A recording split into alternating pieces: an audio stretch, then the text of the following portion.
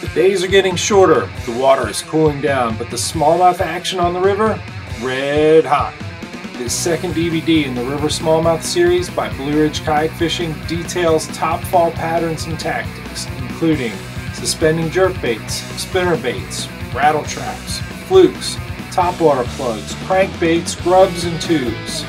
3 chapters on difficult conditions will help you master fishing in muddy water, post cold front, and on really windy days.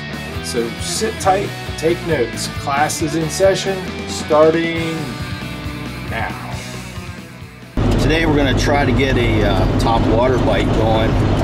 The air temperature should be about 65 degrees today, a little sunny.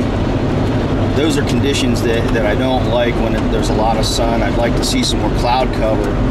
But this time of year in the fall, sometimes the fish will break the rules. They're going to be biting on top water, maybe all day sometimes, because they get really aggressive and they're feeding. Water temps are probably hovering right on the edge of 60 degrees, and so again, the fish should be pretty active in those water temperatures. I'm just hoping that we can pick some up and find out what they like. We'll try some different presentations. Maybe first I'll try, a fast presentation to see if the fish are, wanting that kind of presentation. And then, if that doesn't work, usually what I'll do is back off a little bit and try, a couple pops if I'm using a popper on top, and just letting it sit as long as I can stand it. Okay, I've got here a nice collection of top water baits that I usually go to. The top water bait I use is really based on the mood of the fish and the presentation that I want to put out there that I think is going to work, or I know is going to work through trial and error during the day. This is a walking bait. It's one of my favorite baits. It's made by Al Winco. It's a hand-carved, hand-painted bait. I can walk it on top. It's also got a little concave nose here so that I can also pop it a little bit and spit a little bit of water. This is a great bait for really delicate presentations where you don't want a lot of motion on the bait. Yeah, you can walk it, but then you can pop, walk it a couple times and it spits, and then just let it sit. It spits, let it sit. This is another great bait because you can do a lot of things with this bait. It's a tiny torpedo. It's a prop bait, so it's got a propeller on the back. I don't really pay too much attention to color, but what I like about this bait is that you can pop it in place. So you can, a couple snaps of the wrist, and you can pop the bait and then just let it sit. Sometimes you pop it a couple times, let it sit, and then you buzz the bait. So you can actually turn this bait into a buzz bait. So that's one of the reasons I really like this bait. This is a storm bait, top water. Again, it's a walking bait with a little bit of popping lip. So if the bass's mood changes that day, I can, instead of walking it, I can pop it. And this is an oldie, but a goodie. This is probably one of the forerunners of a wake bait. This was made in the mid-80s. It's called a meadow mouse, made by Heeden. And basically this is a wake bait. I call it a top water bait because I'll hold the rod high, and I'll retrieve the bait, and it makes a big wake on top, a nice steady retrieve in low light conditions, and the bass hate this lure. I mean, you can see the teeth marks. These aren't from rocks. That's from fish smashing this mouse. As far as top water baits go, the best conditions are really clear water. When you have clear water conditions, the fish can see the bait better. They just seem to be more keyed on things that are on the top. The other condition that's not really related to water conditions is fish feeding behavior. If you see feeding behavior where the fish are smashing bait fish on top, taking bugs off the top of the water, that's another time, even if the water conditions aren't quite ideal, that you might want to throw a top water bait on and start chucking it at the fish.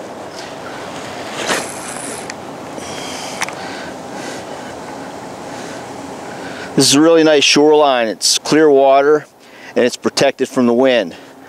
Good place for top water.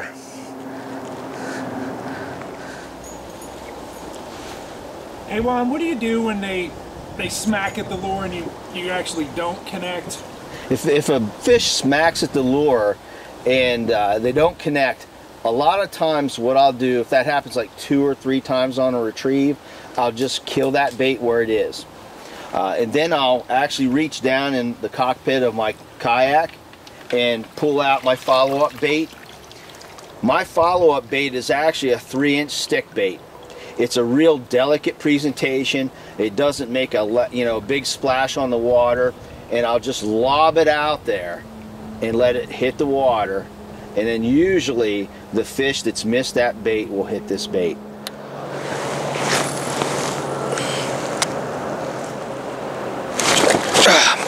Ah! Missed him. He's still there.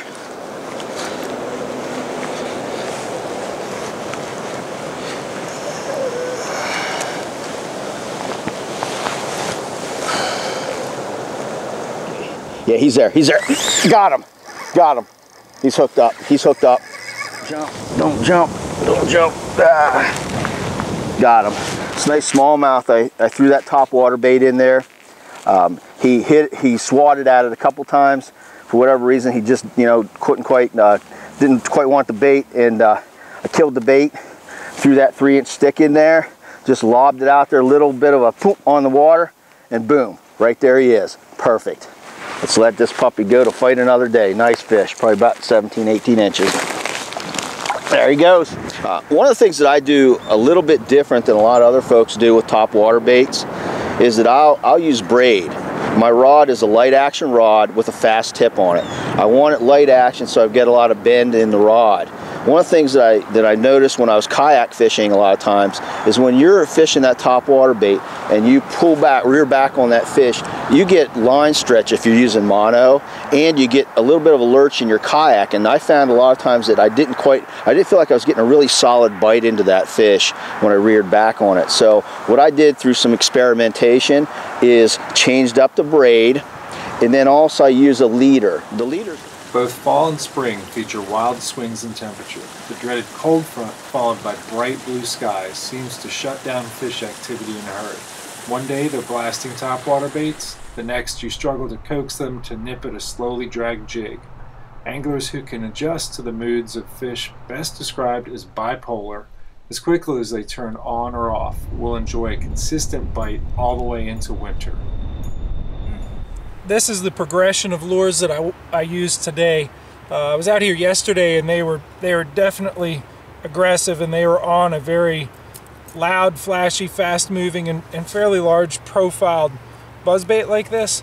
And that's what I started with today. And I had one fish blow up on it, but he didn't take it, and I fished it a lot. I stayed with it probably too long, but making the transition was important. Deciding that, hey, this isn't what's working. So what I did is, you'll go from something that moves fast to something that you can move fast and is still a large profile, but you can also dead stick it, and it can be a finesse bait part-time.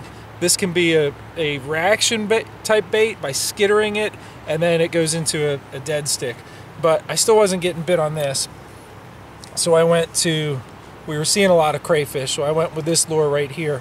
Fairly large size profile. Caught one on it, but still wasn't getting the number of bites that I thought I should have been. Went to a smaller profile yet. Didn't get any bites on that. And then I went with the smallest profile that I have in terms of a crayfish profile here. And this is what caught the one I just got. So the progression and decision-making process to go from something that you can cover a lot of water, that's a big profile, and you want to use as big a profile as will get bit. And yesterday was the case. I mean, multiple 18s and 17s on this buzzbait.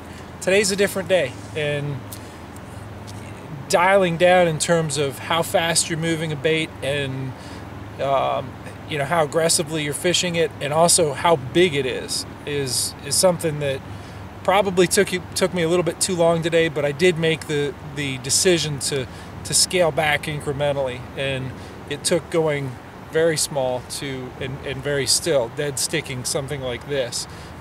Really a finesse presentation to catch that first, you know, nice size fish.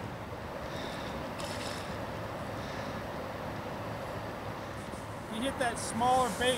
We've been fishing larger baits, but I've really had to downsize today.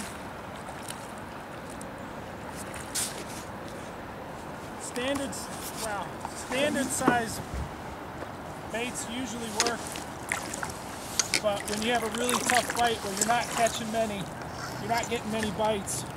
This was a smaller creature-sized creature bait.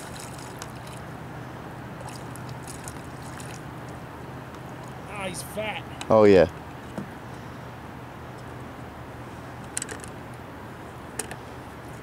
Let me paddle over and see. Show you what downsizing does. Very small, profiled bait. The last couple of weeks, the fish have been on the river. The fish have been really tight to cover. They've been tight to the ledge rock. If there's a pile of boulders creating current break, the fish have just really been tight to that. And so the presentations we've been making have had to be really precise. So if I'm throwing, you know, a tube, I've got to lay it right up against that ledge, keep a nice tight line, keep contact with that structure, keep contact with that ledge, and that's where that's the strike zone. The strike zone is really about a foot from the ledges or from the rock that's causing a current break where the fish are holding. It's been like that for the last 2, maybe 3 weeks. Also, the presentations have to be slow too. The fish are just kind of, I don't know, they're just kind of lethargic, and you just got to let it sit there and let it sit there, and then finally they just, I guess, decide they're going to take an easy meal and pick it up, and you got the fish.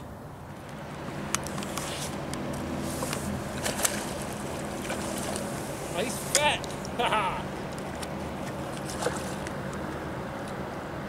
He does not want to come up. One of those fish that's he's taller than he is long. Nice.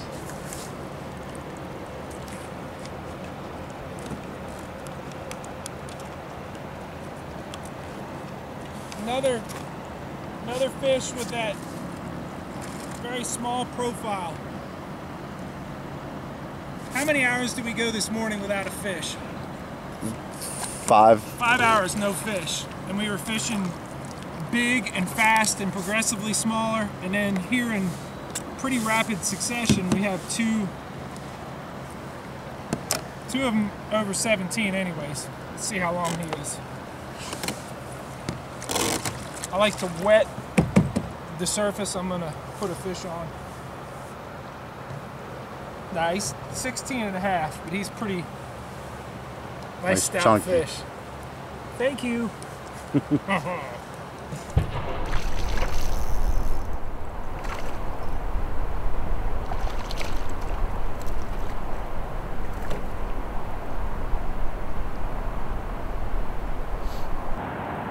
Sometime in early fall, subaquatic vegetation starts to break loose. This cover that concealed bait fish all summer is suddenly gone, and the smallmouth capitalize on abundant minnow forage with no place to hide. Today we have extremely low water, and it's clear for making long casts, and all I'm using is a 5-inch case salty shad. I'm throwing it out there. I'm trying not to move it too much because there's so much grass in the water right now, I'm just catching grass. So it's a great presentation. We are late September, and we're basically targeting any kind of deep water, any structure where the fish are active.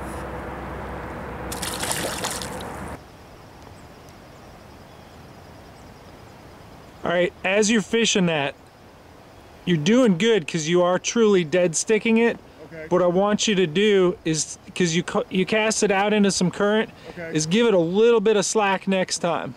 Okay. In other words, give it enough so that when when it touches down, it's not pulling, you know, it's not immediately on taut line. Right, okay.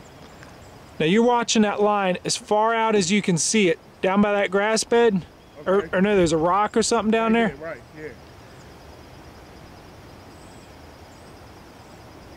When that starts taking off, when that yellow line starts moving, then you know.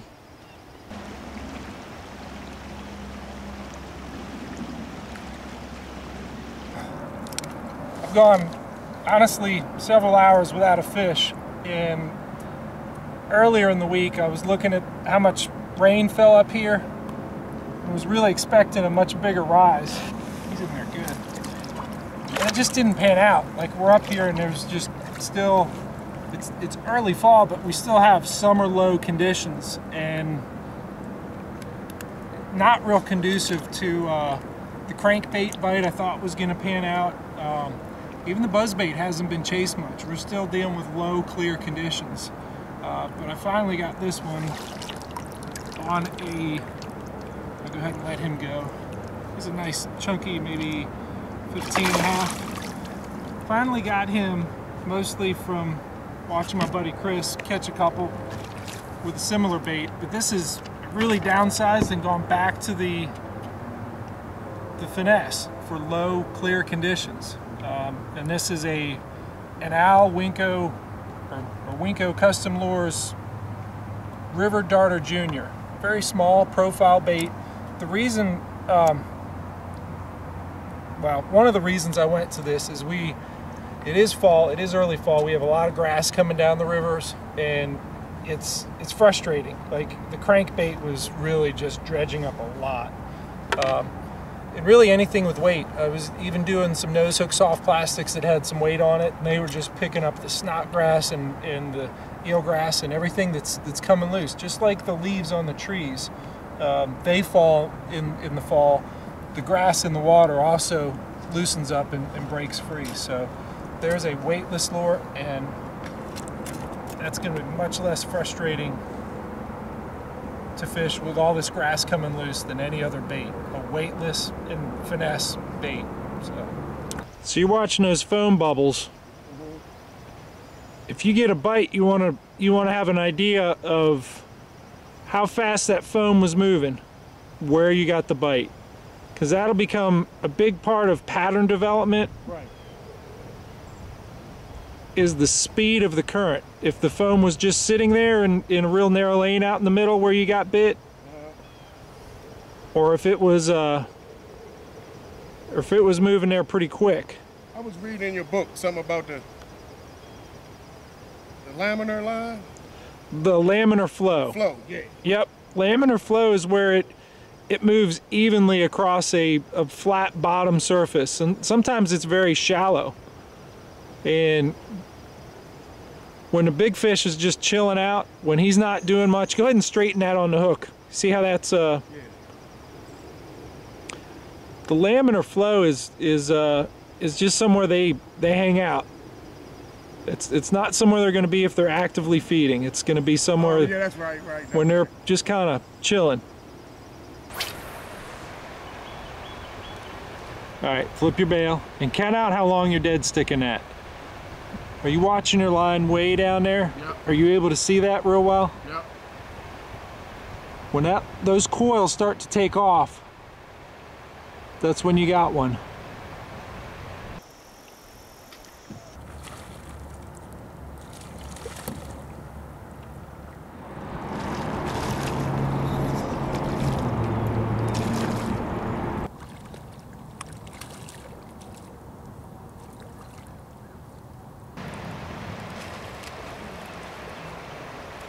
Through.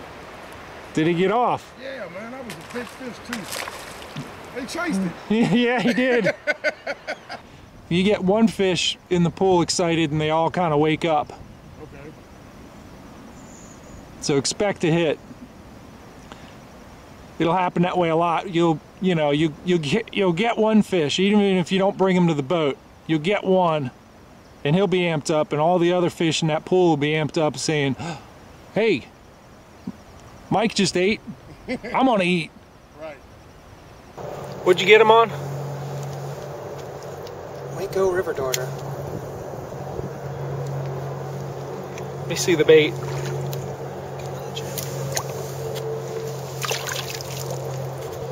And how'd you have it rigged? Nose hooked it. Just nose hooked it.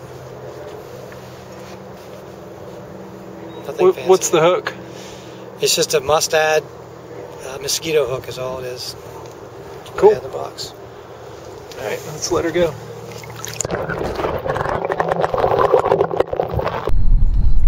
Rattle traps are often thought of as a largemouth lure, something you rip out of the emerging vegetation in the springtime. But let me tell you, better yet, I'd like to show you, this overlooked lure aggravates river smallmouth into biting. It's a great search bait, especially in muddy water. Switch to a rattle trap. Again, something gold and fast.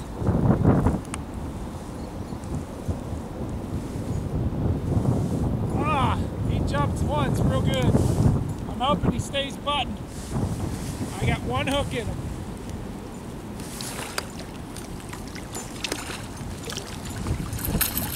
I got him. A big gold rattle trap. Just burned real fast. Straining a lot of water. Golden fast. Although we're gonna go back to that spot. See where this 18 1/4 incher was holding. There he goes. See ya. Haha. Yes. That's what he hit. A gold rattle trap, something a little bit more noisy, but still, it's the same overall presentation of, you know, big, gold, and fast. He was up in a spot, I stuck the paddle down, and it was hard bottom, about that deep, same as the first one this morning. It wasn't at the top of the eddy. It was out in the middle of some, you know, a series of ledges that are running this way that come up to the surface and come back down. He was, you know, he was tucked in behind one of the ledges there. Up at the tops of these eddies, where I got a real tight area to put something, and I'm gonna have a lot of collision with branches and such, I will use the spinnerbait. But as the eddy widens out, up here it's pretty narrow. There's a definite point to it. But back here it's almost half a cast wide. I'll switch to a rattle trap. You know, I wouldn't use this up at the top where I gotta have a lot of collision with logs and rocks and stuff because it would snag up a lot. But if I'm looking to carry the wide part of the eddy, the real meaty part of it, the rattle trap does a really great job. I always take a couple different passes at it, sometimes from the outside casting in, sometimes from the inside casting out. You never know when a different angle is going to produce a hit that you wouldn't have got otherwise. Hey, got one. Another one on the rattle trap.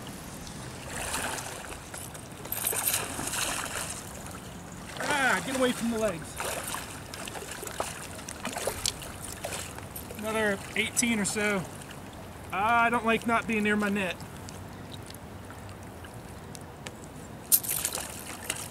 Okay, he's coming over here.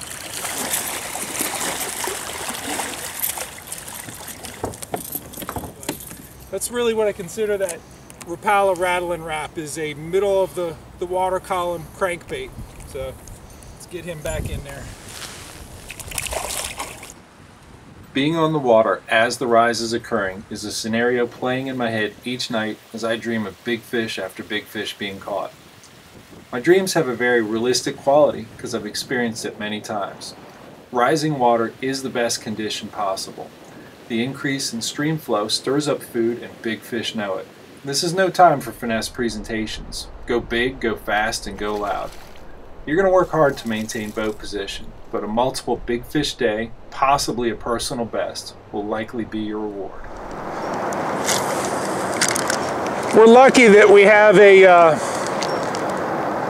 gauge predictor for this section of river. The United States Geological Survey that might have been one, can predict what the rise is going to be. And we do have a rise today. They had a real gradual rise, about a 4/10 of a foot is what we're supposed to get today. Anytime it's rising, I like to start with a fast moving bait to get these aggressive fish up at the tops of the eddies like this. Rising water is really my favorite for throwing lures that you cast out and wind back in. You know, the river's coming up, the flow is increasing, it's dislodging a lot of the things like the decaying leaves on the bottom. Today we have a lot of grass that's, you know, that's loosening up and taking off. But it's also dislodging a whole lot of things for them to eat. So things are, you know, things like crayfish and sculpins and mad toms and darters. Everything is kind of jockeying for position. They're moving around in the water column. And water column is something I wanted to talk about because it seems like on certain days they're more predisposed to eating something off the bottom, or they're predisposed to looking at the surface for something to eat, or something in the middle of the water column. What I have here is a bunch of different cast and retrieve type lures that cover the bottom of the water column, the middle of the water column, and then of course your top water that everyone loves to throw because you get to see it happen. I can't really say that I'll start with one over the other, but I'll definitely work through all three. The buzzbait, obviously for early fall like it is now, it's right at the end of September, is a really great option. Top water plug like this Sammy.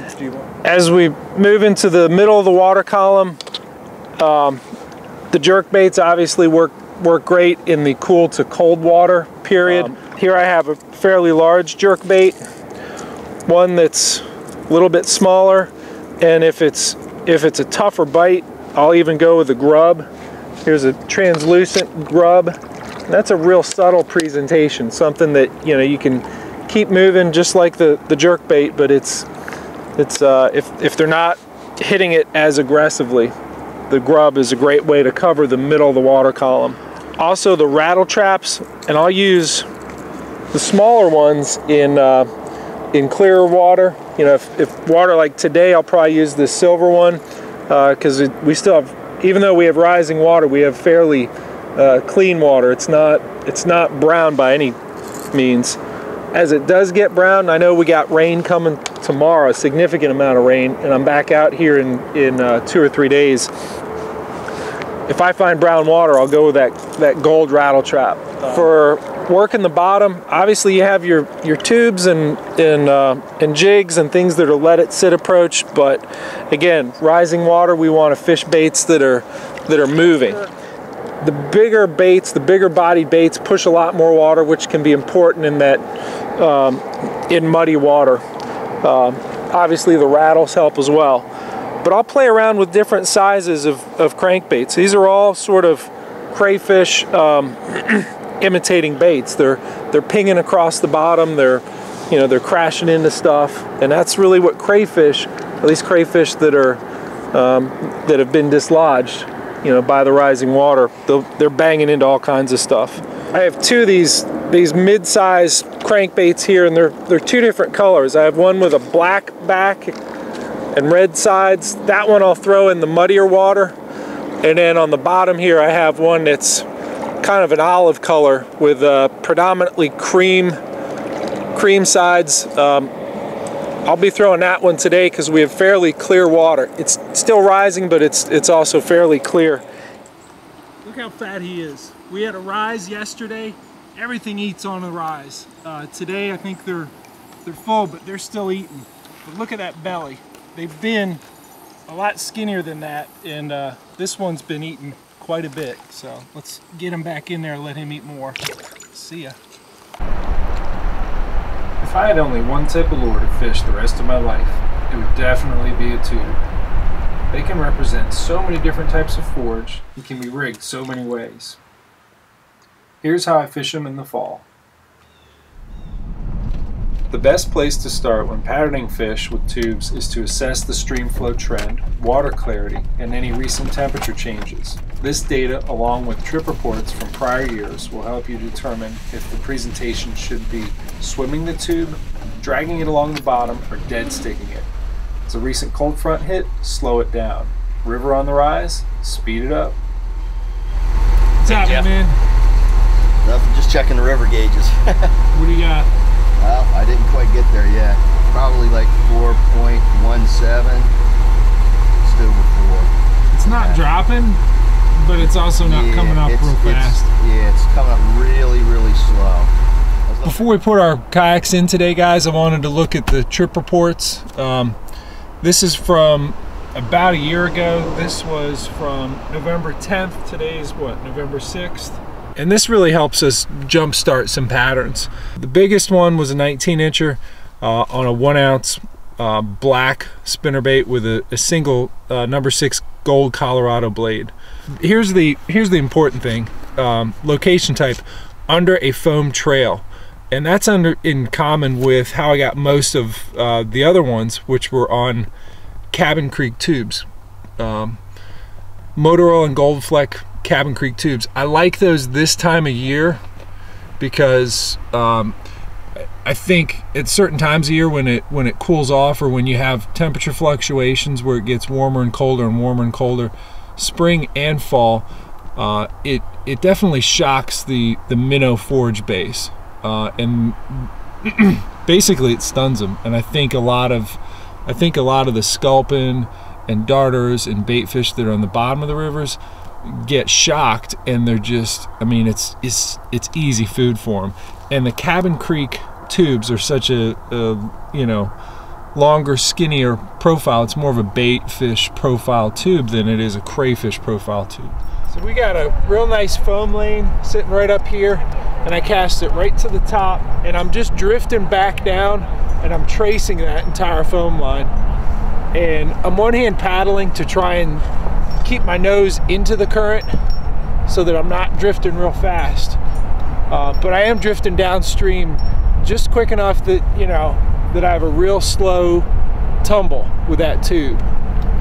I'm always in contact with it. I'm not moving up on it, but at the same time, you know, I'm not moving back so fast that that tube is constantly, hold on, oh yeah.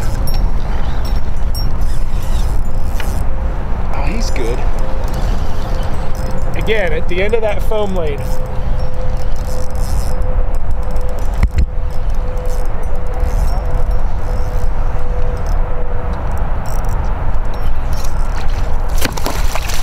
Came right at me.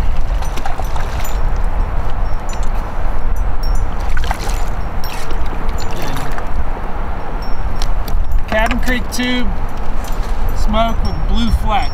Very much a minnow profile.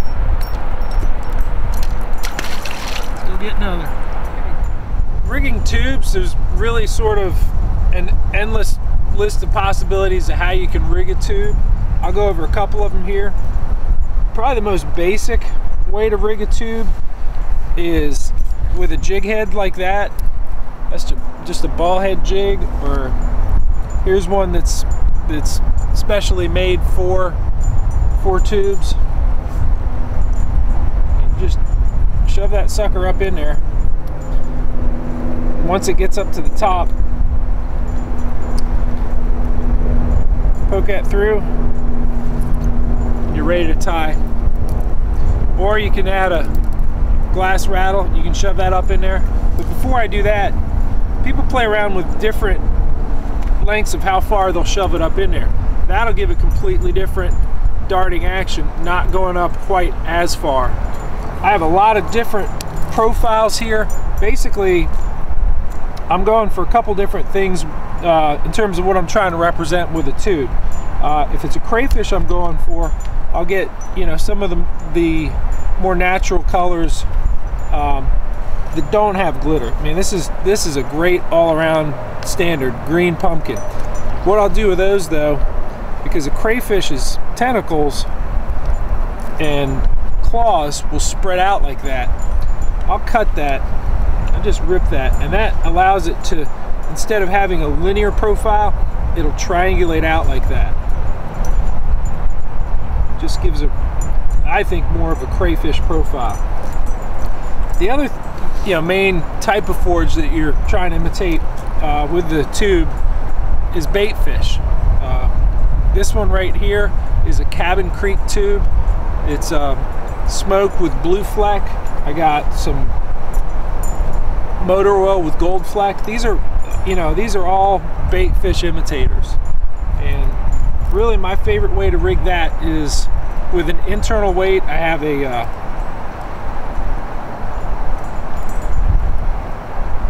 it's just a little 1/8 ounce egg sinker in there. And I'll play around with different weights. If there's a lot of current cranking, I'll bump it up to 1/4. If it's really cranking and I'm catching them in the mid-river ledge eddies, I'll bump it up even a little bit more, sometimes up to 3/8. If I really need to punch through current to get down into those, the vertical eddies where you have the 2 ledges coming up and they're tucked down in the bottom.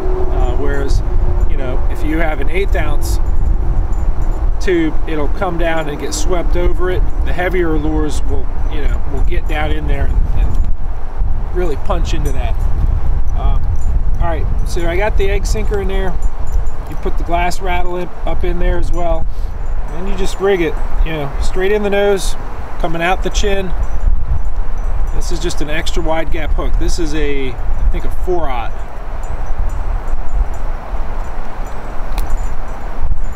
Just leave it like that, and you can tuck it in just to make sure that hook doesn't start digging into the rocks and get dull. You always want to check for sharpness though, because you're rooting around in the bottom, and the first couple inches of line are going to take a lot of beating, and your hook point's going to take a lot of beating. So you always want to inspect those 2 things when you're fishing tubes. Another hook, and these are all ones that I have do-it molds for, but this one is weighted here in the bottom, so if you don't like the internal weight, you can take that out. The 3/8 ounce dragon head, the Confidence Baits, is perfect for larger tubes. And you can put a glass rattle in there too, but it's just got a nice keel weight. That's up. That weight is always going to go down.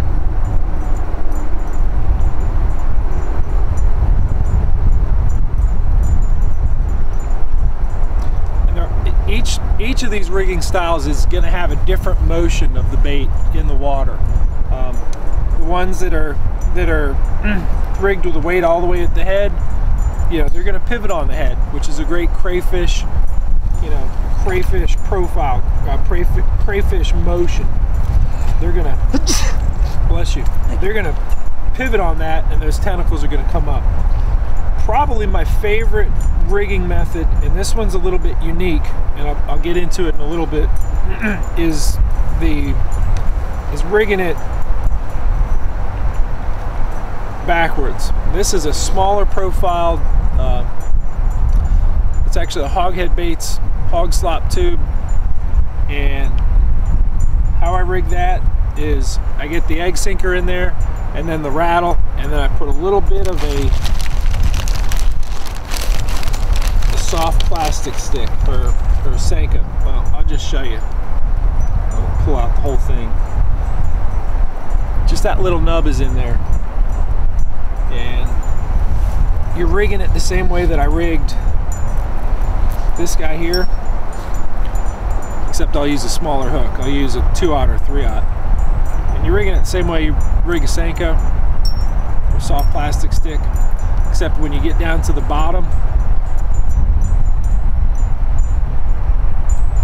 just hooking it like that to keep it in position. And what that'll do, when you have that on bottom, you can raise your rod tip and lower it, and it'll really pivot on that nicely. It also keeps it from snagging. This is my least snaggy setup, is the backwards rig tube. So give that a shot. Mike, I think you got another way to rig tubes as well. Yeah, just a basic Texas rig. with a bullet head slip sinker. Let me get it over here.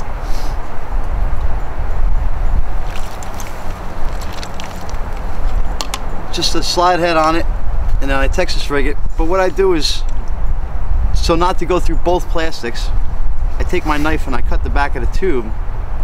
So actually that's just free flowing in there. And then just pinch that. And then this way I'm not going through two sets of plastic to hook the fish, especially like now when they're just taking the bait a little bit. And I feel like I get a better hook set with that. And the tube will actually come up away from the rock and float up this way a little bit. That sounds good for your, your bait fish profile. Yeah. The bait fish will come up off the bottom, whereas Right. the Crayfish, you want down. You want them down like how you rigged everything else. Right. Just with a bait fish, it gives it just a little bit more action, where it'll hover just a little bit, and hopefully it makes the fish want to eat it. Right. But yeah, I mean, as you can see, there are just endless possibilities of how you can rig a tube, and really endless, types of forage that you can imitate with a tube. So let's go catch some tube fish. There you go.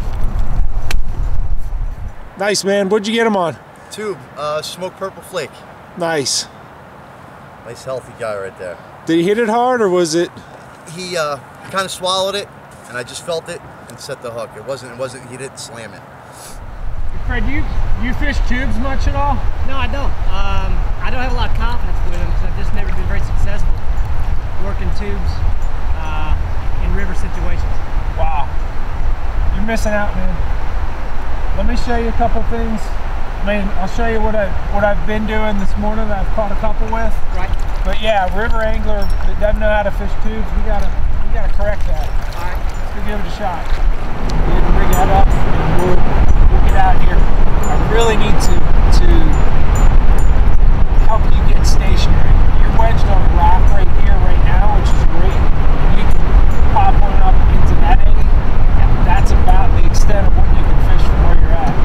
We're gonna get out there in the ledge systems, and we're gonna find spots that you can wedge your kayak, or you can one-hand paddle and do what I call drift and drag. Okay? Failing the tube bite is such a huge hurdle for most anglers, especially as the water becomes cold. I felt the need to borrow some footage from the Winter Patterns DVD to provide a few tricks to help. Second thing you want to do in order to feel the bite better, after you get stationary, you have to get completely still. Get your boat still, get yourself still. Second thing you want to do is to establish and maintain line tension with your bait. Right now I got a paddle tail grub sitting out there, and I can feel a very solid connection. I can feel it sitting right on bottom. Some days you're going to need more weight in order to do that. For instance, here are two tubes. This one's got a 1/4 ounce egg sinker up in there, and this one has an 1/8 ounce. I was out in the river a couple minutes ago, and the river was really cooking. There was a lot of wind blowing, and I needed this 1/4 ouncer to really maintain contact and really be able to feel the bait and feel that it is solid on bottom. It's not moving. Now that I've pulled up into this creek here, the high banks in this creek are giving me a little bit more of a break from the wind, and also the current isn't flowing as hard. So when I go to a tube, I'll definitely throw that 1/8 ounce. Only use as much weight as you need to in order to feel the bottom, because when they pick up something heavy, they know this isn't quite right. So you want to get use as little weight as possible in order to establish that real solid contact with the bottom. Because when you stop feeling that contact with the bottom, you stop feeling that hard, you stop feeling, yep, it's just sitting there, you'll know that, hey, that's a fish. That hard tension will just lift up and it's in a fish's mouth. If you're lucky, you get one of those, you know, signature tick feelings right in the end of your rod. Usually it doesn't happen that way.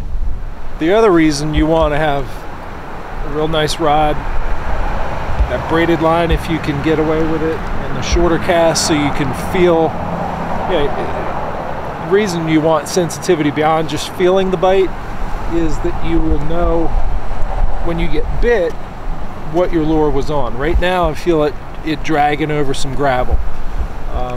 Sometimes you can feel it, you know, banging its way through some,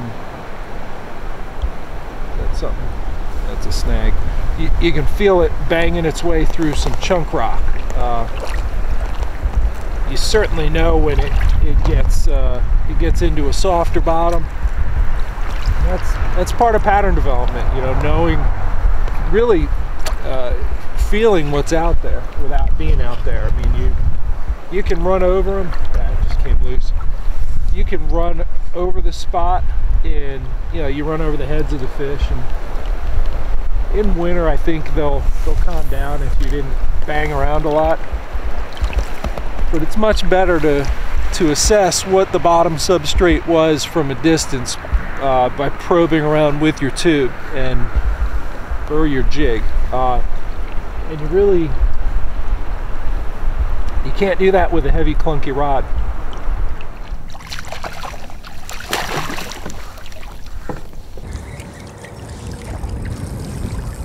Nice thick drag.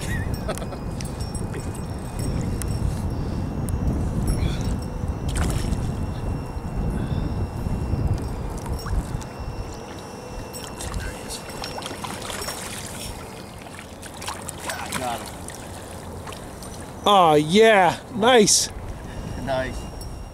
What I got here is a grub, and I use it pretty often when I'm fishing for smallmouth. Okay, here's a selection of grubs I use. As you can see, I use about every brand under the sun, because really, to me, I want something that, you know, that has the right color, the right action that I'm looking for based on the water conditions.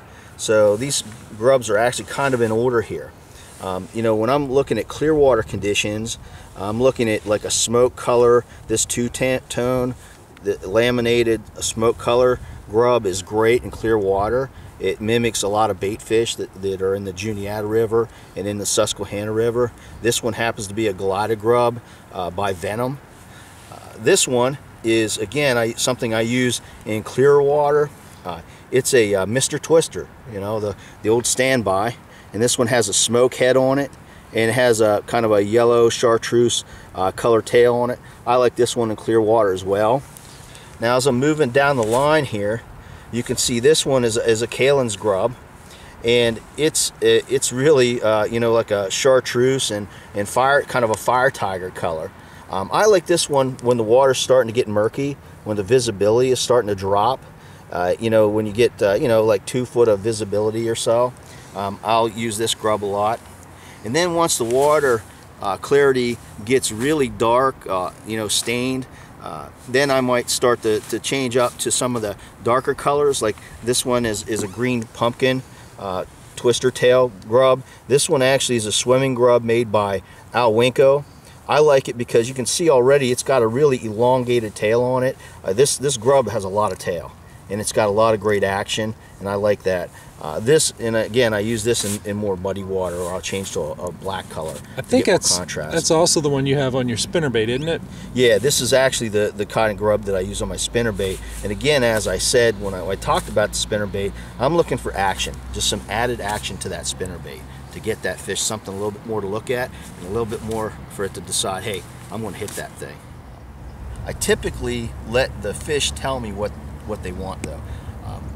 When I'm fishing tubes, or I'm fishing a bait, you know, a plastic bait, and I'm reeling it in, and I get bit when I'm reeling it in, or I can see a fish chasing that bait, that's when I kind of say to myself, it might be good to put on a grub and swim that grub. And that usually it's right on the money. When I've got the fish that, you know, they're chasing a tube, or all of a sudden I'm reeling it in, I feel weight on the tube, and the fish is there, but then it's gone, I'll immediately go to my tackle box, pull out a grub, and basically start swimming a grub. Really great actually in fall and also early spring too, when the water's cold. For whatever reason, the fish just seem to like this bait at those two times. When fishing brushy or chunk rock areas, rig grubs on a 1/8 ounce dragon head. This weedless and very snag-resistant jig head features a thin wire hook that results in immediate and solid hook sets, whether you're swimming it or dragging it along the bottom. Okay, I talked about swimming the grub a little bit. Another technique that I like when the fish are feeding down, and they're feeding down off the bottom for crayfish or whatever it might be, is basically dragging it. I just call it dragging it. Basically, what I'll do is I'll cast the bait out and let it hit the bottom. So the bait's on the bottom now, and then I'm just going to drag it about 6 inches. Let it sit 6 to 8 inches. I'm letting it sit. Drag it. Let it sit. Drag it. Just got caught on the bottom there. Let it sit. Drag it and let it sit. It's just a nice technique when they're feeding down. So there are two different ways you can swim. You can fish the grub. In the middle of the water column by swimming it. On the bottom by dragging it.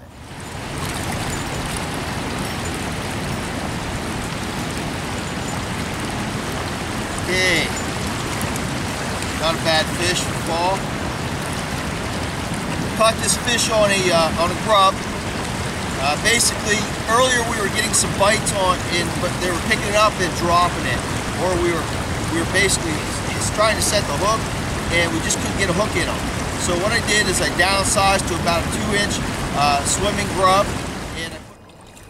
As the water becomes cold, the more subtle paddle tail grubs become much more effective. I got him. What did he hit? He hit this Winko's cold water bait here, rigged on a 1/8 ounce jig head, a football jig head. Just letting it sit there. There's a nice foam slick, and I just threw it into the top of the foam slick, let it sit, and he was there. Didn't hit it hard. He was just happened to be there. Sucked it in and just started moving out.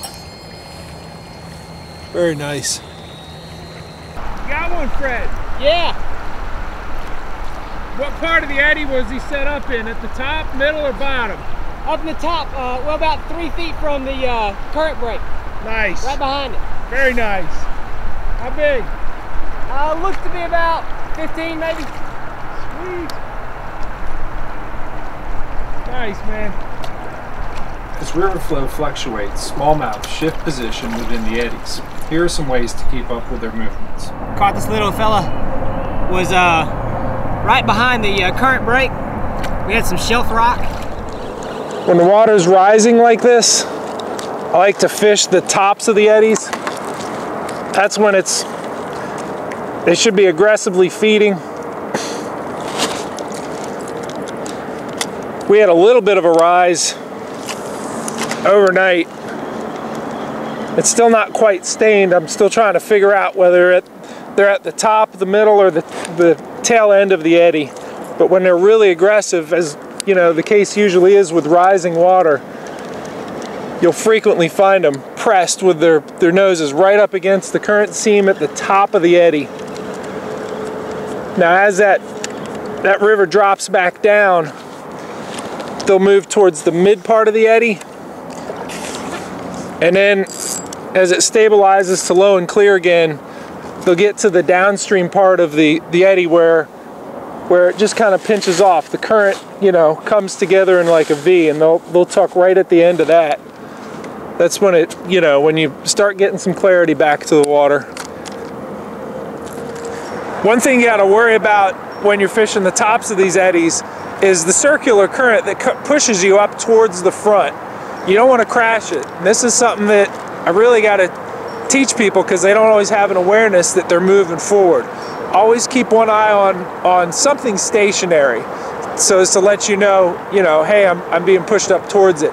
I do a lot of, backwards paddling with my line in the water, just to make sure that I'm not crowding that spot.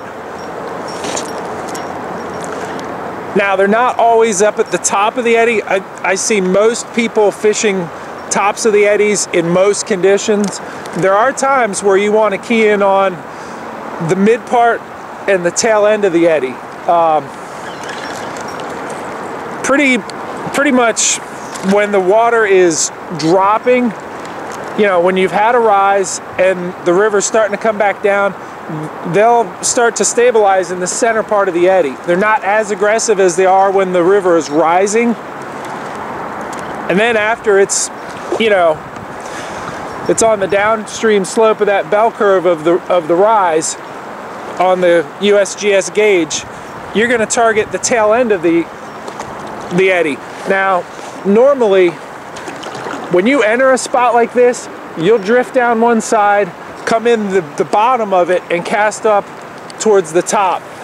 Now, if you've keyed in on where they're positioning, top of the eddy, you know, tight to the eddy seam, middle of the eddy, or bottom of the eddy, you know, once you've figured it out, your job as far as how you're maintaining boat position gets a lot easier. And as it's dropping, or, you know, if you just figure out that, hey, they're at that spot at the downstream side, go ahead and point down there, Bill. Go ahead and point down to the tail end of it. Where that V comes, I mean, it pinches off. You have current on the left and right. Come back to me, Bill. And it'll come together in a V right at the tail end of that. That's a great place where it's coming down. You know, the river level is coming down and it's stabilized. They'll position at the downstream part, which is actually right where most of your kayak fishermen will set up. They'll go right and sit on where they are.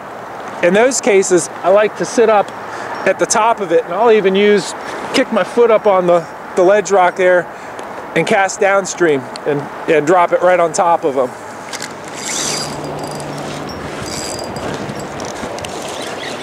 All right, I'm pulled into the top of this eddy and casted to the downstream part here. Let me get the net under this guy.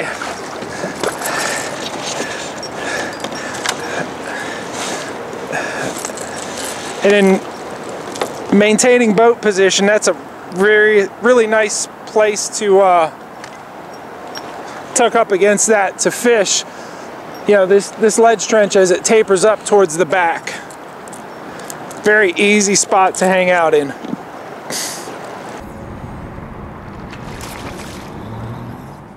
An early childhood mishap with a crankbait's treble hook and subsequent trip to the ER soured me to these effective smallmouth catching tools. But fishing with many crankbait experts over the years helped me warm up to them again. No serious smallmouth angler should be without a selection of them along with a moderate action rod to fish them.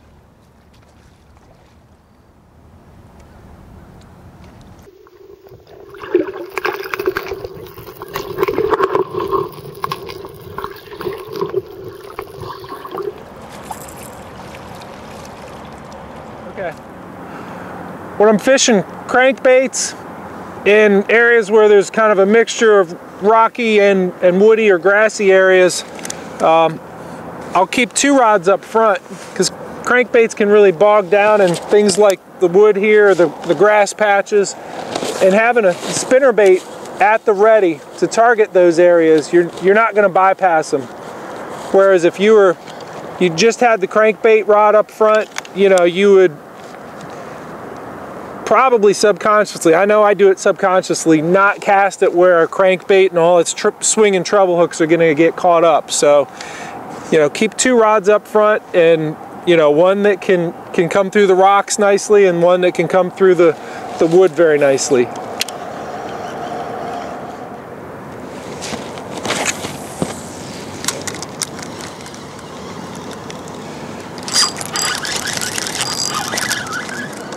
We're coming up on some deeper water down here, and with this medium diving crankbait, I've been maintaining pretty good bottom contact in, you know, 2 to 5 feet. We're going to get into some deeper stuff down here, and if if I retrieve it the way I've been fishing it, it's gonna lose contact with the bottom. It's gonna be swimming along in the middle of the water column. And if I'm trying to imitate crayfish with this, it's not gonna work. You know, the crayfish isn't gonna swim like this down through the middle of the water column. It just looks unnatural. I might catch some smaller fish doing that, but the big ones know better. So one thing that I'll do is I'll make as long a cast as I can. The longer the cast you make, the greater the depth you're going to attain with a crankbait. The other thing I'll do is I'll take the rod tip and stick it down, and that'll give me an extra couple feet of depth attainment. The rod I'm using is a St. Croix Legend Tournament deep cranker. I like this rod over other moderate action rods. Like there's a lot of fiberglass rods out there, which are great because you don't lose a lot of fish on them. They're softer, they give more, which is important for these treble hooks. But what this rod has over other moderate action rods or softer rods is that it's sensitive. It can still, you know, just like a jig rod, a fast action jig rod, you can feel the bottom very well. But I can feel the bottom very well with this, and you're thinking, well, why is that important? Maybe is that you know, it's not like you need to know when to set the hook. It's really all about pattern development and knowing what sort of bottom substrate that I was on. Was this crankbait digging along in some chunk rock? Was it pea gravel? Was it a sand flat? And you know, with this rod, as I'm bringing it across, I know exactly, like right now I'm in kind of a mix of chunk rock and pea gravel. And if I get hit right now, I know, hey, that fish was in a mixture of chunk rock and pea gravel. So the sensitivity is in a crankbait rod can be really important.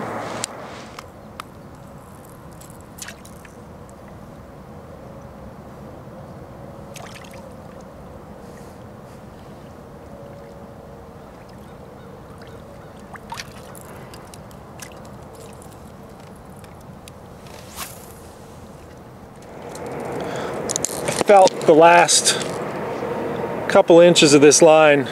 Actually, I can even see it. There's a nasty nick right there. With this crankbait digging around in the bottom, it's definitely going to take its toll on the line here. I use fluorocarbon line, which is, you know, for the leader. I got braid on here, but the fluorocarbon line does well with abrasion resistance. But you still have to pay attention to it, and you still have to retie frequently. I really don't want to leave this crankbait in a fish's jaw. All right, I moved pretty quickly down to this spot because I saw a bunch of ledge rocks along here, and all I'm going to do is move across it and fish that taper up at the end of it. You know, I'll take a cast, reel it in, and by then I'll be kind of swinging, getting sucked down into the next pool, and I won't let that happen. I'll move up and take another cast a little further on. One thing I'm not doing is just drifting willy-nilly downstream and casting left, right, wherever, because I have a real specific type of area in mind. You know, I have targets all over, and it's, you know, it's the water that's tapering up, and I got the lure that they want right here. That's really the beauty of pattern development is, you know, with, you know, 6 hours to cover 8 miles, I'm gonna hit all A water. I saw one spot of isolated nervous water out in the middle of this. Oh, he's big. And I cast just up from it, which brought it right past it.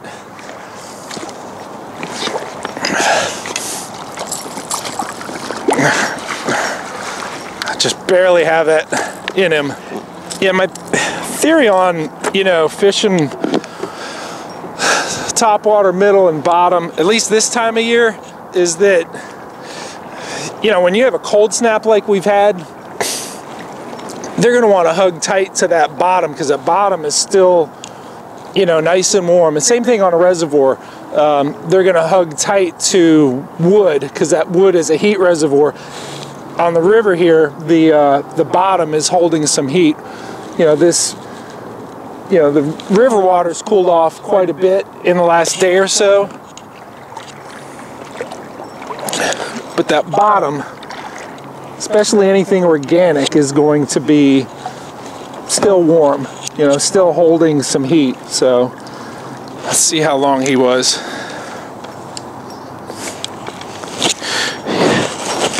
Yeah, he's 19 1/4, and he absolutely crushed that crankbait.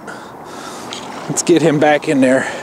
Look how fat he is. They're definitely feeding up. I mean, it's October 30th, and they're getting a feed bag on. So thank you very much. Off he goes. All right, this one hit a crankbait towards the end of this eddy. I really thought with the rising water, let's let him go. See ya. I thought with the rising water they would be up at the top, and usually when the river's coming up, they are at the top, but you always have to pattern them. You know, try top of the eddy, bottom of the eddy, middle of the eddy. And what we have up here is, you know, you have a series of ledges running across as we go down. And, you know, I threw the crankbait up at the top, and I always had an awareness of you know, how far back in the eddy, so that when I got the hit, I knew, you know, hey, that's where he was. You know, brought it down through the middle, and it was right towards the point where I could see the next ledge coming up shallow, and I can read these lines running across. The nervous water is linear going across. As it was coming up, I just was reeling along, felt rock, just grinding, and then boom, stopped. And I said, all right, I'm either snagged or that's a nice fish. And then I felt that head throb. You know, felt that weight and that real slow, steady head throb, and then he took off. He knew he was hooked. So let's go up and see if we can't catch any more of them at the taper up, the part of the, you know, the eddy as it's, you know, the tail out, right as it comes up shallow again.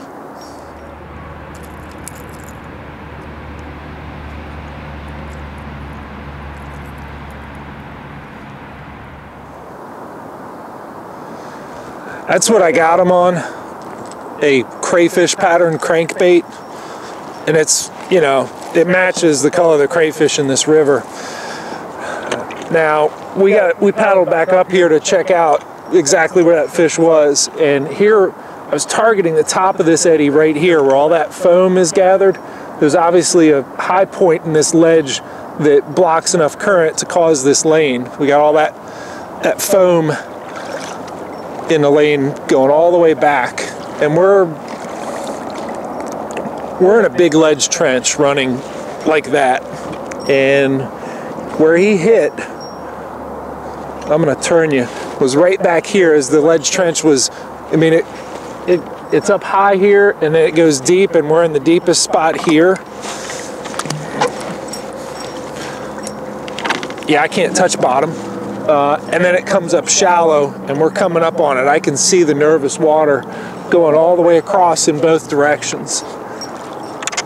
We should be able to hit bottom here in another 15 feet or so I can see it. I mean, you can see it just looking down this lane. See that nervous water, and that's what I'm going to do is moving downstream from here. You know, it's the backside of the eddy, backside of the, you know, downstream side of this ledge trench. Yeah, and now I'm hitting. Actually, I hit sand, which is the downstream side again. It came up and then came down, and that sand settled right there. So let's go see if we can find some more of the tail end of these eddies and ledge trenches.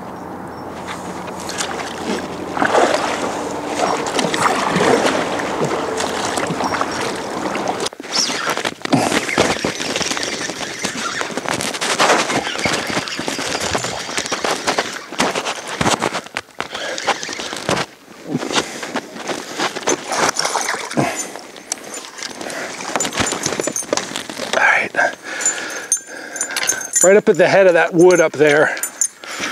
Man, he's on there good.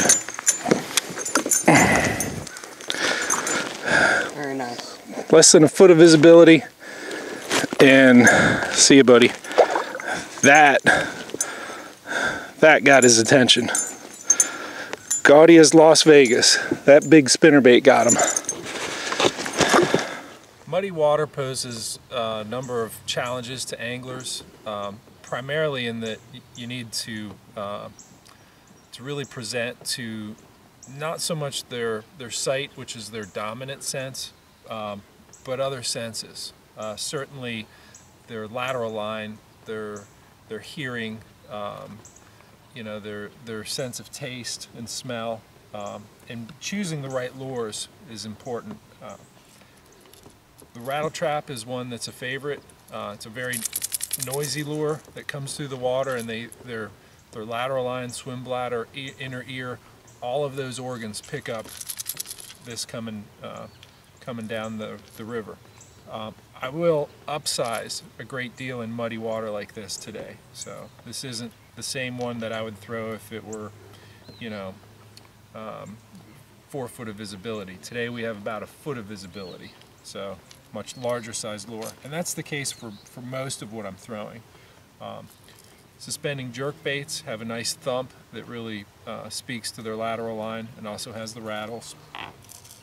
Crankbaits for fishing the bottom of the water column. I will go with darker colored lures in muddy water, but again, that's pretty far down on you know, how important things are, because it's sight. You know, color is appeals to their sight, and again, the rattles in it and the size. I put a skirt on here just to bulk it up, to give it a bigger profile. Another lure that I like to use to bulk up the profile is the spinnerbait, and I'll use, this is just a small swim bait body that I've put on there as a trailer.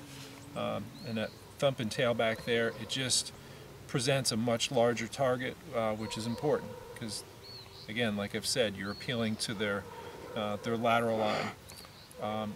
The Colorado blade is the right blade for stained water because it does push more water.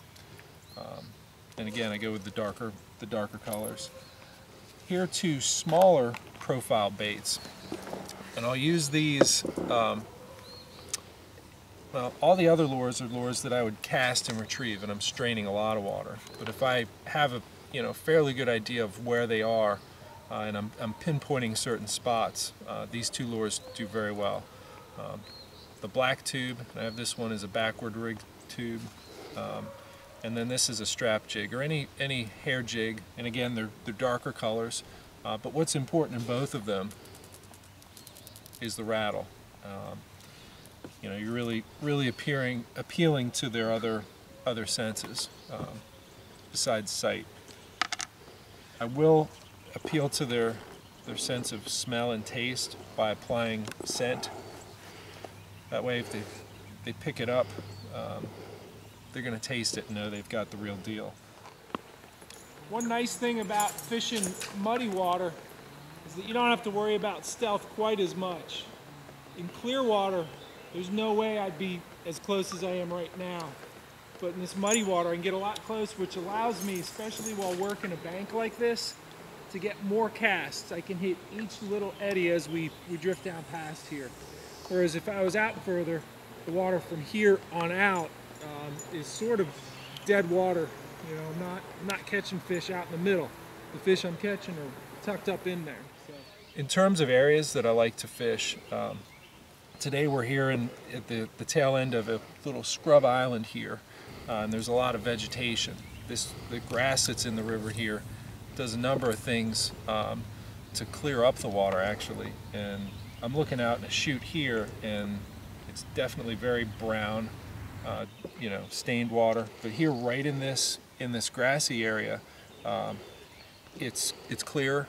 The grass slows down the current, provides a place for minnows to hang out. It definitely filters out a lot of the sediment.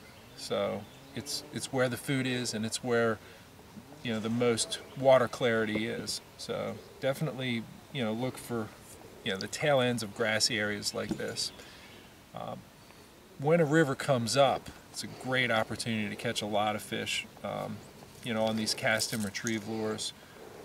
Once it's up and it's muddy, I do a lot more pinpointing of certain areas, like the tail end of this scrub island in this grassy area. The roots will grow down into the gravel and hold it tight, and just on the downstream side of it, it'll say the current's going this way and here's all your grass, and the roots are coming down here like this, and on the back side it scours out and they'll tuck right up in there, because that's where the food's going to wash out, and it's where there's a block from current. Other areas include shoreline. There's a bunch of log jumbles along here that I'm sure have some fish holding on them. On a day like today, this was probably the first big rise that we've had. It's actually October 2nd, and this is the first really good rise that we've had in quite a while. So, and it's cooled off the water quite a bit. So I'm looking for them to move to the wood on the shoreline, because the wood holds a lot of that residual heat. Whereas the water has cooled down quite a bit, they're going to tuck in next to that log, and the residual heat coming off that log is going to keep them a little bit warmer. So, but yeah, it's a lot of people kind of throw up their arms when we have muddy water like this. We just have to remember to appeal to their senses other than sight, namely their lateral line, using bigger lures, their sense of hearing, use things with rattles, and then their sense of taste and smell. Spinnerbaits can be the easiest lure in the tackle box to fish. They're perfect for coming through cover cleanly, rarely hang up, and certainly qualify for the title Big Fish Bait. But how an angler fishes it determines whether the presentation is a shot in the dark with unlimited ammunition or a well-planned kill shot with a night vision scope. Here are a few less than conventional approaches. Early fall, I prefer to burn my favorite spinnerbait, the Assassinator Baits Clacker, back to the boat as fast as I can. Targeting the fastest water pays huge dividends in September and early October. Right up in that current. Oh, he's a pig. Get in here. Yeah, he was right up in the fastest part of that current. Real aggressive spot. I got a trailer on there. Real big profile. Real nice big profile. And I was burning it. I was really moving it fast. So let's get a real good shot of the top of that eddy up there. That's the location. You go get another.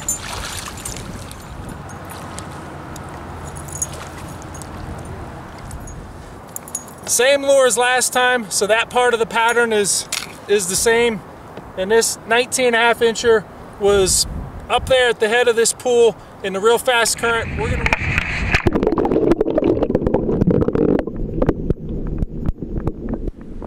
Spinnerbaiting in that much current requires a lot of lead to get it down to the ambush points. Here's my rod selection for 3/4 to 1 ounce spinnerbaits. The rod I like to use to throw these spinnerbaits that are between 3/4 and 1 ounce. It's one I made with a St. Croix blank. It's a set SC4 graphite, the same as the Legend Tournament series.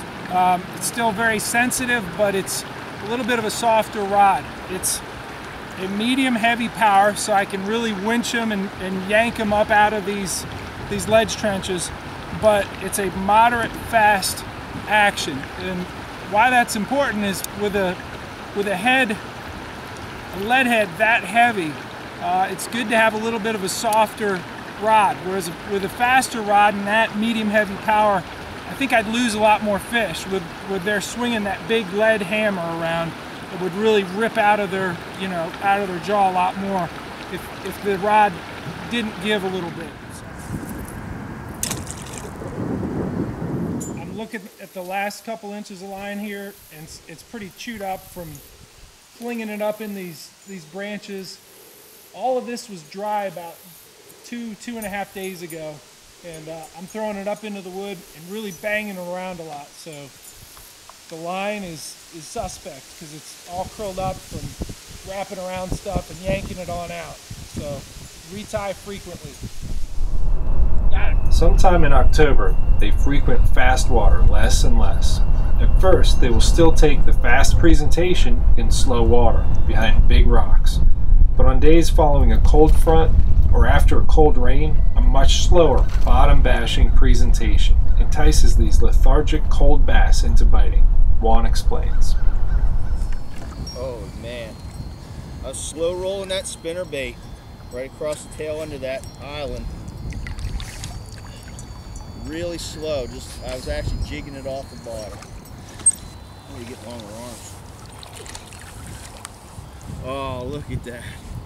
Whoo! Look at that fish. This is a nice 20.5 inch smallmouth I caught off of a tail end of an island. We've got rising water here. The bass are feeding on the bottom, they're lethargic. I came off the tail end of the island, it's creating a nice little eddy. He was in really the slack water area of the eddy, and all I did was let the spinnerbait hit the bottom, lift it, let it drop to the bottom, lift it, just kind of yo-yoing the spinnerbait very slowly, almost like a jig. And when I lifted it one of the times, he popped it. He was on there, he took the whole thing, and there he is. Nice fish, nice fight, awesome. Gotta love this fall. Love the fall smallmouth fishing, man. You gotta love it. 20.5 inches. I'm stoked. Seriously. Okay, let's let him go. We'll fight another day. I want to catch him when he's like 23.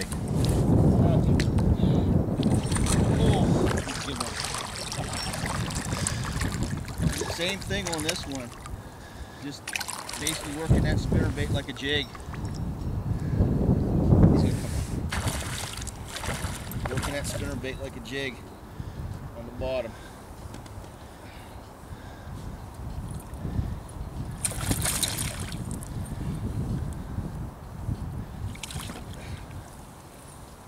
Not too bad. Pretty fish. Nice markings on that one. Yeah. Just crawling it along. Lifting it up, letting it drop. And he was there. It's not a bad fish. Not too bad. I like the markings on them this time of year. They're really nice. Man, this is a great day for spinnerbait fishing, man. This has been awesome. And the day's not even over yet. Oh, sorry. Gotta get wet. Hey Juan, I noticed you got a grub there as a trailer on your spinnerbait. Tell me about that.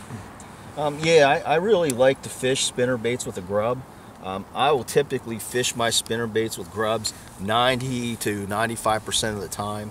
I feel like it can never hurt you, but it can help you. It adds bulk to the bait. It gives it a little bit bigger profile. It gives the fish a bigger target to hit. It also adds action. You can see here, this is a Alwinko creation. This one happens to be a pearl color.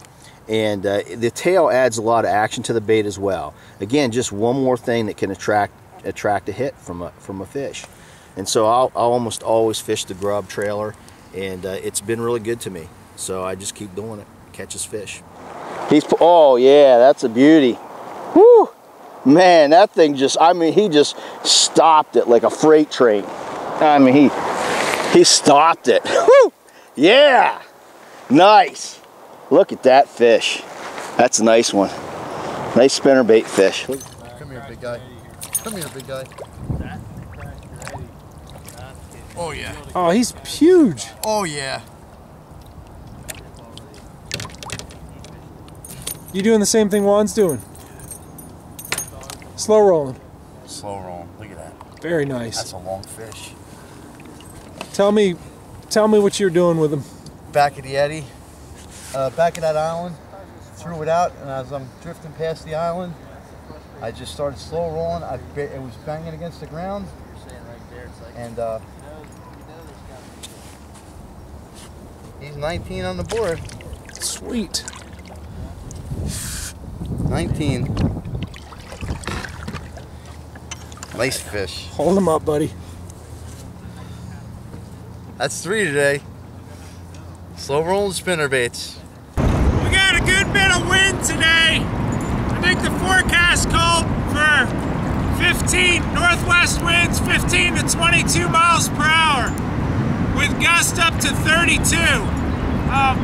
one of the things that we're gonna do is head downstream. There's a bunch of islands that'll break up that wind. I mean, we're really getting pounded. It's coming right out of the northwest and pushing us down through these ledges too quick. So we'll get out of the way of this wind by going right downstream, right where all those islands are down there.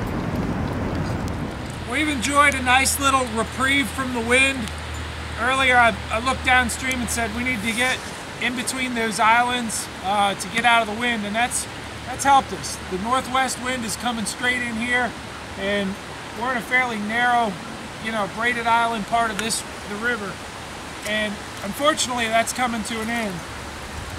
Right out here you can see we got some white caps, and we're going to be back out in the thick of it. One adjustment that I've made in preparation for all that wind is with my tube. I've gone from an 1/8 ounce to a 1/4 ounce. You want to use the heavier weight in order to feel the bite. If you cast out and the wind is putting a big bow in your line, or it continually moves your lure when you want it just to have the let it sit presentation, an 1/8 ounce isn't going to do that. A 1/4 ounce will. Also, going with heavier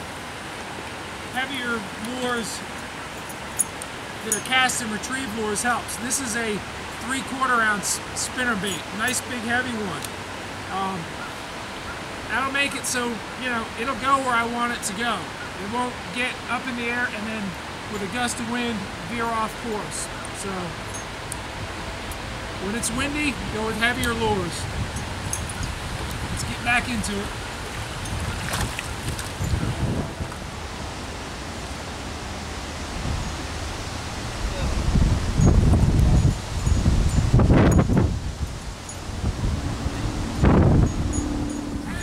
We've already made one adjustment because of the wind.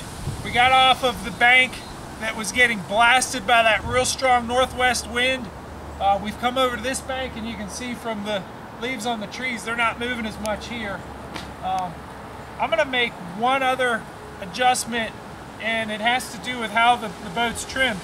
I was real gear heavy in the back, and the front of the boat popped up, and when you're fishing, you like to be pointed. I mean, it's just what's comfortable for us. We want to be facing where we're fishing, and that was real tough.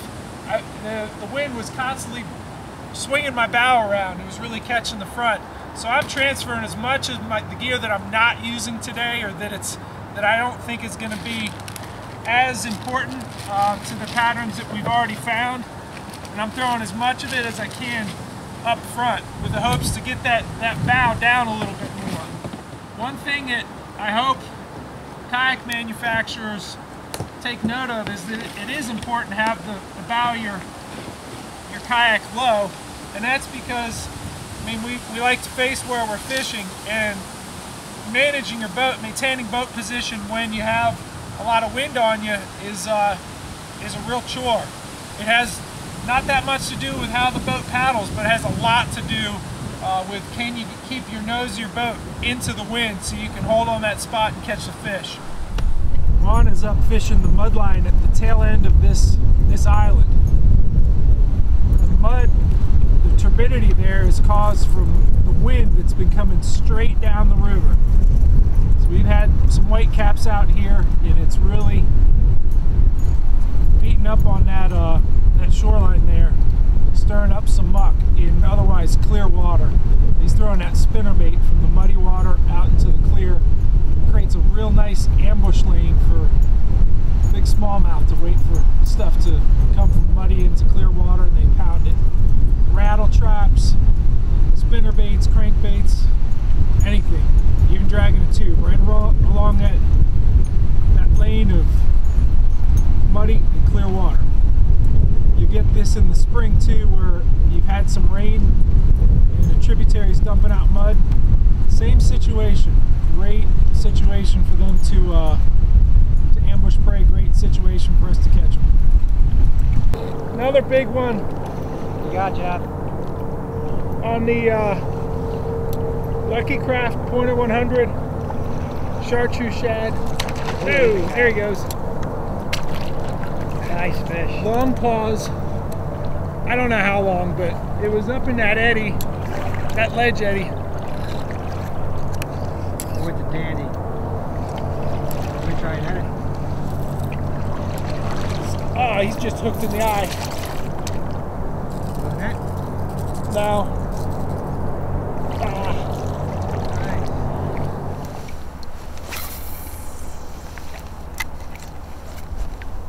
Water temperature is low. It's 44 degrees probably at the most right now.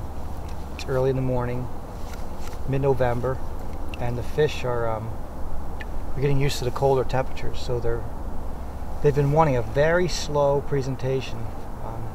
You almost can't fish it too slow, and that's what's important for people to realize is you need to leave that bait in the water as long as physically possible. And what will happen is the fish will come up on the bait and they'll look at it and decide whether or not they want to eat it. And when you go to jerk it, generally that's when your strikes happen. Right when that bait is literally just jerked off the bottom a little bit. You also want to be close to bottom, so we're in probably 4 to 5 foot of water max. And, trying to get feeding November bass on a jerk bait.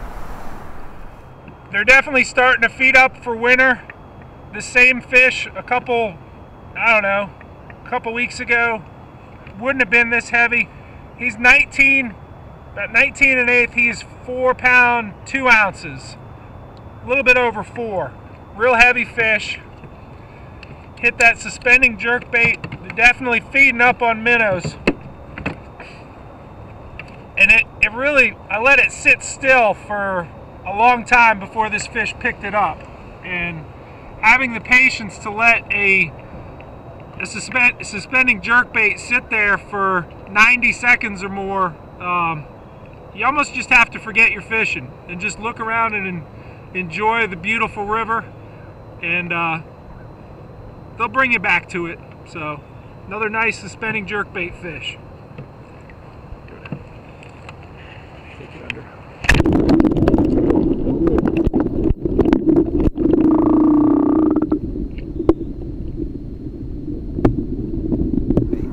There's some fundamentals about the jerkbait I really want to cover. We're on the Susquehanna River, and the primary forage here is crayfish. But when that water drops below the 60-degree mark and into the 50s and then into the 40s, the crayfish are less active. It's not that they shut down completely, but they're less active, and the minnow population becomes more active. There's just more energy in them, and they start to actually school up in their winter schools. And the bass take complete advantage of that situation. So we're going to fish jerkbaits, and the key is it's a suspended jerkbait. And so what we want to do is we want to mimic an injured fish. Chris, how do you keep the right amount of tension or slack in the line? That's a really good question. What I'll tell people is you want to move the jerkbait with the rod and not with the reels. So what I'll do is I've got a little bit of slack in my line right now. I'm going to lift a little bit of it and then jerk 2 gentle jerks, and I'm going to wait. You can go 3, you can go 1, but 2 is just, my habit. And a little bit of slack is okay, because what ends up happening is you'll actually see the strike sometimes before you feel it, especially in the colder water. You'll see your line actually tighten up. It'll actually bump almost like this. See, just jerk a little bit, and then you'll feel the strike. This is not something you have to rip the lips of the fish off. Once they're on and you draw pressure to it, they're on. They do slip treble hooks once in a while, but these fish are hungry. They do not mind holding on to these baits, even though there's a set or 2 of trebles in their mouth. They're going to hold on to it. They think it's a minnow. Once you hook them, they realize it's not, but they're usually pretty well hooked by then. People don't realize how strong a smallmouth, how strong their jawline is. They're used to grabbing live minnows. They're used to grabbing and crushing crawfish in one complete piece. They'll hold on to that bait. This was right underneath my boat. He'd been drifting a while.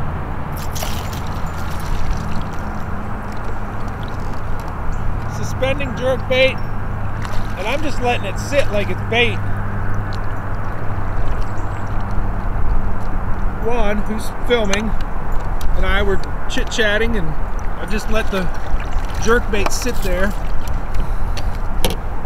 And I go to lift it out of the water, and it's under the boat when this sucker latched onto it. Oh yeah. Perch-colored suspending jerkbait.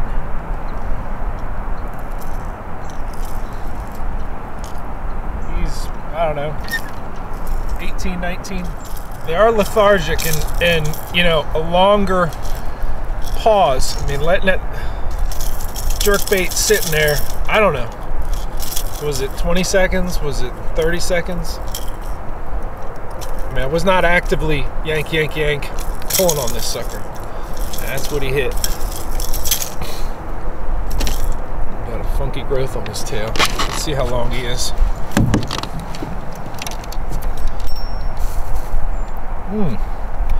19 1/4. Heavy. Heavy too. Alright. See you, guy. Yeah, suspending jerkbait is what I refer to as a cool water search bait.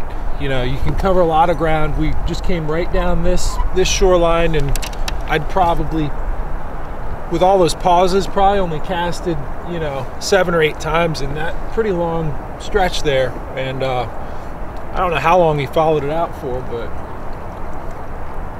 it does help you narrow down, you know, it does help you strain a lot of water and figure out where they are. I'm gonna go back to the spot where that one was and maybe make some observations, because that's the first nice one that I've caught today. So let's go up and check it out. All right, we came back up to that 19 1/4, hit the jerkbait. We come down this shoreline, we were out away from it, casting towards it, and there's a lot of water right up in here that's, you know, 8 or 9 feet deep enough that I can't hit it with my paddle, but right in here is where he hit. And I can see out there, there's some nervous water that shows that it's going from deep to shallow, and we're speeding up current, and we're in that deep. So it was at the end of a 9 or 8 to 9 foot deep area, coming up into the 4 foot range. So that's a taper up fish. I mean, that's classic taper up, and that's, you know, they'll hang in that stuff in all seasons. Doing this right here, picking out a backlash, is really how I figured out about how long I need to let a suspending jerkbait just sit there.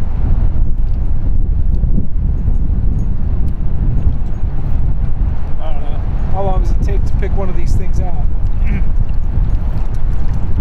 But that's what happened. I mean, I picked out a backlash, and came back to it, just felt the first pressure of have come back to slack, and then crunched. I mean, I'm pretty sure I moved it somewhat, but he had been sitting there just looking at it like, what are you doing? Like, all right, minnow, what's wrong with you? I'm curious. And then when the minnow said, you're curious and I'm leaving, the bass said, I don't think so. You're going in my mouth. More often than not, when a big fish mouths your jerkbait, it feels just like a leaf.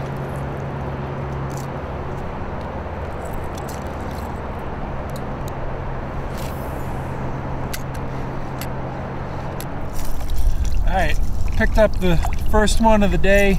Actually, we moved out of the part of the river that was shaded by that big mountain ridge, got into the sunlight.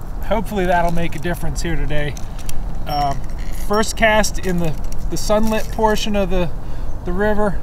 Also first cast with this particular color. So what I might do is rig up the other rods with this color in different sizes and hopefully fine-tune stuff. So the suspending jerkbait isn't something I always had confidence in. It actually took me a long time to really feel comfortable using this bait for very long. You know, when you haven't caught many good fish on a lure, even when you see others doing it, you're just not patient with it.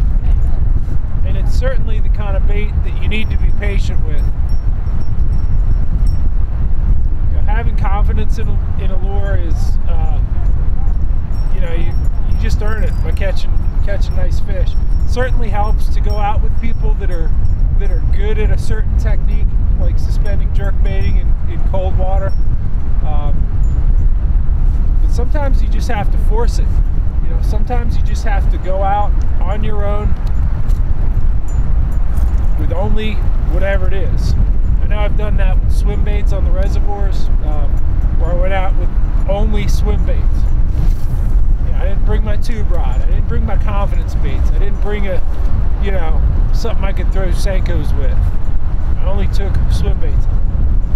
I can't really say I did this with suspending jerk baits, but I've done it with other baits, and it does, you know, it does help. Not as much as catching a nice 21-inch smallmouth helps.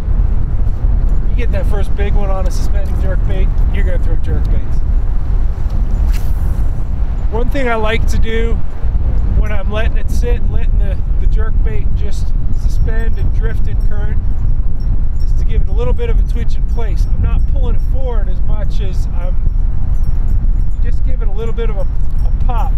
You just pop that line and it'll just make as it's drifting along, it'll just do a little bit of a hiccup, because you know you have the braided line that doesn't have any stretch. It'll transfer fairly well. You want to be sure not to really move it forward. You know, you're not. If you do too much, if you do it on taut line, it'll actually go boom and move forward. That's not what you want. You want it to just to kind of go boom. A little bit of a hiccup right in place. Long pause, I mean, I don't know, a minute and a half, just letting it sit up there. I was one hand paddling just to stay on the spot. Hi there. And that one I felt. I mean, it didn't yank the rod out of my hand, but he really is heavy too. He thumped it, he crunched it, which was nice. I had good contact with the lure. I had the right amount of tension, and he just crunched it. So, haha. Suspending jerk baits, 44-degree water, letting it sit under the foam.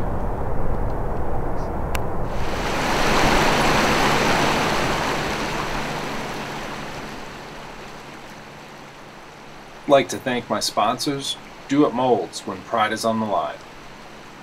Hook One, kayakfishinggear.com. Assassinator Baits, maker of the Clacker spinnerbait. Confidence Baits, when nothing else works, confidencebaits.net. For more instructional video, check out the YouTube channel for kayakbassfishing.com and backwoodsanglertv.com. For more info on kayak fishing classes with one route, check out kayakfishpa.com. Graphics and DVD cover artwork by fishdeviate.com.